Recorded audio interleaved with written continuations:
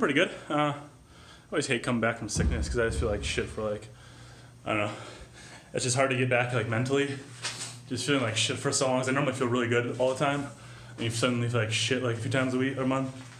Can't talk, a few times a year, getting sick. And it's always hard like mentally getting back. Like I could probably grind out 5 more reps if I wanted to, but just like mentally it wasn't there. Just, I hate that. But side note, check out my boy Markus Bruvik. Go subscribe to his channel. He has deadlifted, let me read it real quick so I'm right. He deadlifted 474 pounds and he weighs 143 and he's 17 years old. So go check that shit out, it's amazing.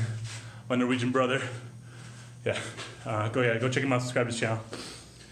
Give us some thumbs up or whatever. See you guys.